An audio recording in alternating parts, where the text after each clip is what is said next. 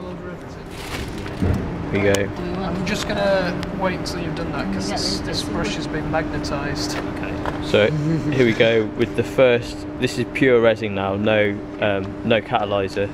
No. What's that for, Tom? Sorry. How come you do it with no catalyst to start with? Fair enough. It's deep in concentrated thought. What were you asking? How come you don't add catalyst to start with? Yeah, this has got catalyst. Oh right. It's just not got talc in it. Ah, so that's we it. Just want to get a pure, more runny layer. Right. That's going to be. So it's harder at the outside. Yeah, just so it like spreads evenly over the layers. Yeah, so the outside. Less viscous. Are you wanting to move it?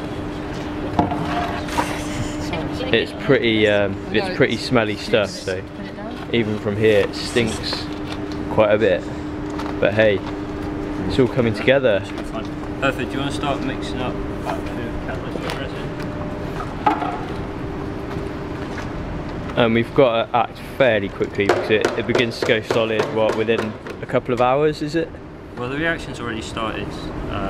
Yeah, it starts to heat up. It kind of depends on the ambient temperature and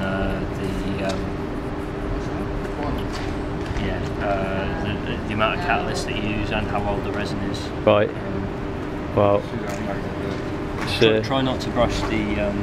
And then we hope to leave it for about 4 hours for it to solidify, and then we're going to take it inside and let it set overnight so it gets really solid.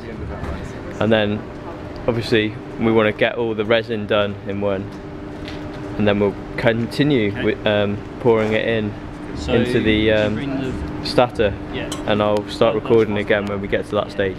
Over and out.